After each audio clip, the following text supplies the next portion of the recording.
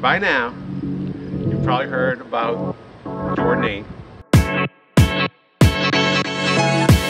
Other than that project, we do have a lot of annual maintenance projects.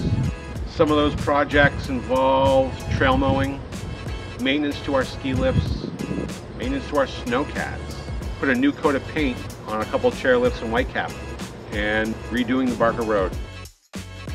So those of you that have driven up the Barker Road over the past year have probably recognized that it has more bumps than Corumba.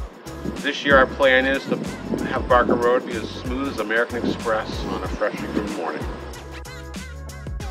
Another exciting project we have going on this summer is the installation of a booster pump house.